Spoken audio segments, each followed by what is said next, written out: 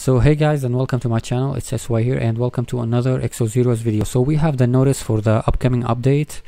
In this update we're gonna have the new episode, and we're gonna have the Infinity Core. We're finally gonna have a chance to take a look at it, and it seems like much more important than I thought. So just as you can see, the dungeon boss might be different from those that we're seeing now, but it's basically the same as Embodiment of Avarice. It's ranked PvE. You get to battle this boss, and you have to try, of course, to score the highest score. There will be, of course, rewards, and the top of the week Infinity Core ranking will get a statue. Your representative hero is Garf, you're gonna get a statue of Garf if you're on the top of the week of Infinity Core ranking. So they say that you could buy Fate Cores. Oh yeah, it's here. So you can buy Fate Core at Infinity Core exclusive store in the next future update. So maybe it's not this one, it might be the one next, maybe next week or maybe somewhere in the future. But for this Huon's old store, we're gonna have the generals. I can't see clearly what. So the currency is the one that you get from playing PvP and Embodiment of Avarice. But here I can see that you can buy 2 for 2,000, and here 5 maybe, and here 10. But those 5? I don't know. It's not really clear. The photos, you cannot zoom in. So we're gonna see. It's really good because now you could have a chance to get those generals finally. So the hair dye update is going to be here, and what else? A new Fate Core. So the new Fate Core is going to be a blue Rachel. So we talked about this version in the data mining video like 3 weeks ago, but we thought that it was gold, but it seems like it's blue. So this time I'm pretty sure that the only difference is the skill that deals only 100% damage and afflicts silence. So the one before, so it was a lot stronger, the multiplier were higher. So now it's 100% damage. It was 315% damage, and if it kills, it resets the turn. But now it's only 100% damage, but it afflicts silence for 5 turns. And after 5 turns, afflict the target with the Dance of the Red Roses that inflict damage equal to 100% of own current health. This skill is the same, I'm pretty sure, the same multipliers and the same effect.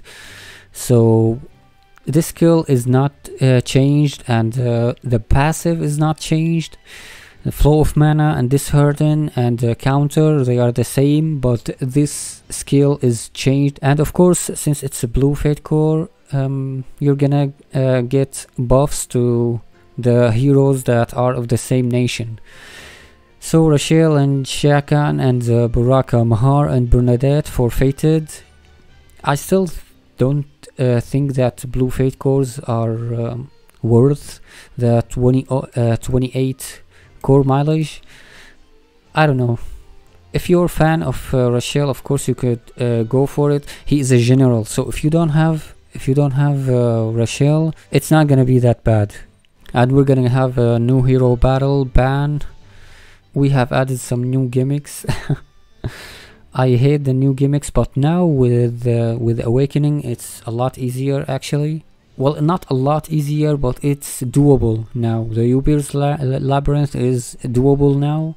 And something else for this Fate Core, it's gonna come at the 1st of October. So we still have 1 week, and there's no news on the new banner other than that, because the current one that we have is gonna expire today. And Yeah, the thing is, in the door to creation we have a new recipe. We can now obtain nation recruit tickets and die coupons using this new currency, which is gonna be obtainable. Well, it's not gonna be this week. Also, it's gonna be in 2 weeks, right? The 6th of October. Defeat Golem and Totem, or through exploration. So you could get it from exploration, but in 2 weeks, and then you could buy with those maple leaves.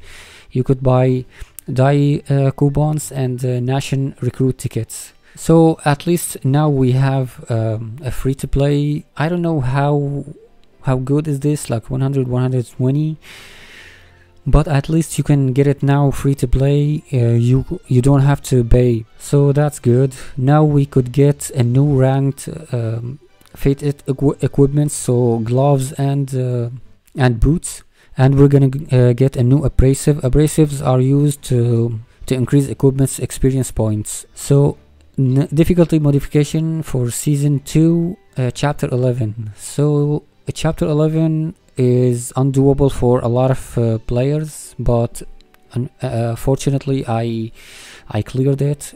I did everything I could to clear it to get the Fate Core ticket, which we're gonna take a look at after we finish talking about this update notice. So I believe that was everything that is important in this notice. So let's go to the game. So as I said, it's the same passive. This one is different, and this is practically the same. Here it says it's burst, but I don't know if the other one is also burst. Yes, it's burst 2, and it's 5 mana, so the same. So only this skill is changed. So as I said, I finished the story, and I got this Fate Core ticket, and let's take a look at what am I gonna get.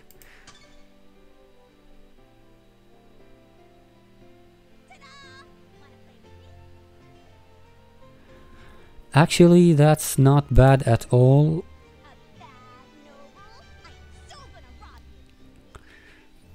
Deva is a very good hero. Actually, she's the one that helped me really to get through this chapter 11. So she was one of my MVPs to get through with Lepin and of course Rira. So I'm pretty happy with it. It's better than it could have been a lot worse. So as you can see, we have now the reversed world, and it's gonna expire today in 4 hours, 5 hours. And there is no news about a new banner, because the Rachel banner is gonna come 1st October, so it's next week, not today.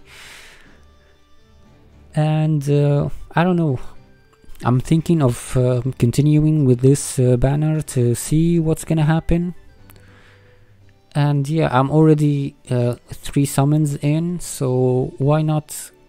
Like, I don't think I'm gonna go for Rachel, even though I don't have him, but I have a problem with blue Fate Cores. They are overrated, I believe, so I believe I'm gonna do summoning on this gold Fate Core. It's better for me, so I might be wrong, but I'm gonna do it anyway, and I have the zest to do this and to do maybe another core mileage for a gold Fate Core.